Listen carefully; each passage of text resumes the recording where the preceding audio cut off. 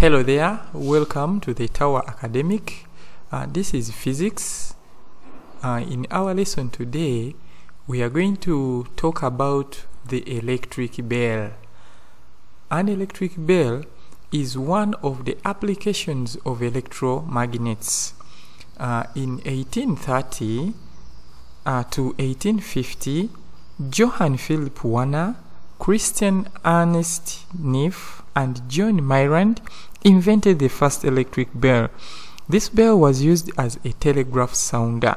From then, more developments evolved and many other applications were realized. Below are some of the areas where electric bells are used or applied, among which include colleges, schools, washing machines, microwave ovens, security systems, digital watches, video recorders, etc. What an amazing device, the electric bell. Having looked at the impact of the electric bell towards technological advancement and development in the world, let's now go ahead to expound on the mode of operation or the action of an electric bell, including a circuit diagram. Now, on my right, there is a diagram well labeled. This is the circuit diagram of an electric bell.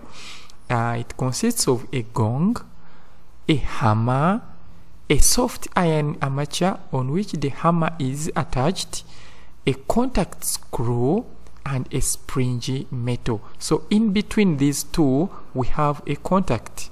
We have the cell which provides the electric current.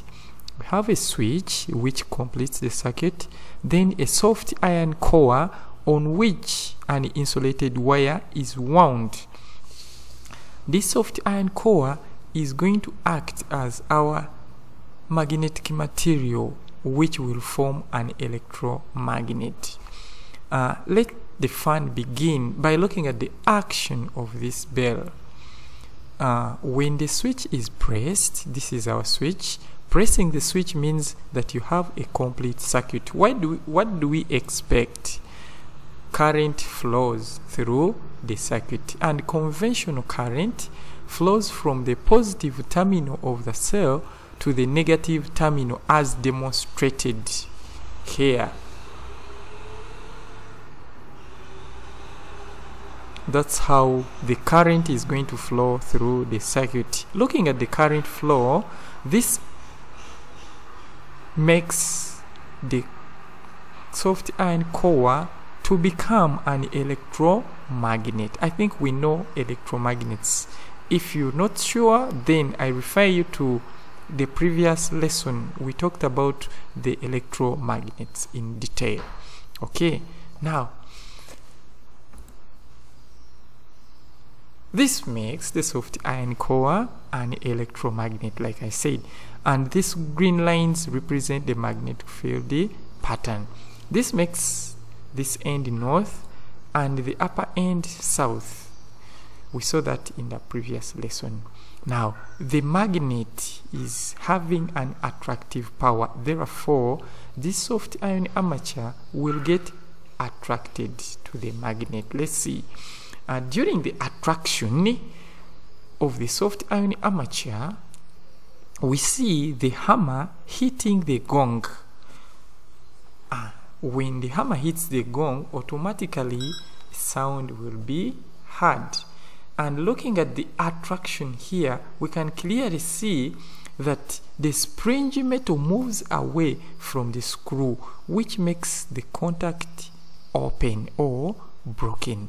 Therefore, current will not flow through this circuit, and the electromagnet loses its magnetism.